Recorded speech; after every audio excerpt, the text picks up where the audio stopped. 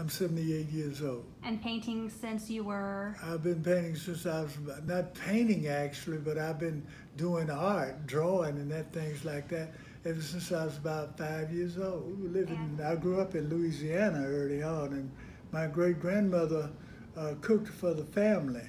And my great-grandmothers are also the ones that delivered me from my mother's womb in a cane field. But she had to watch me and cook at the same time, so she went to the local commissary there and got butcher's paper and would put me on the porch and I would draw. And somebody brought a magazine or something from the big house, and it had the work of Picasso in it, pictures of his. And I started to copy his work because I said, well, I can do exactly what he's doing. I thought it looked rather childlike to me then, but it was something that I thought I could do.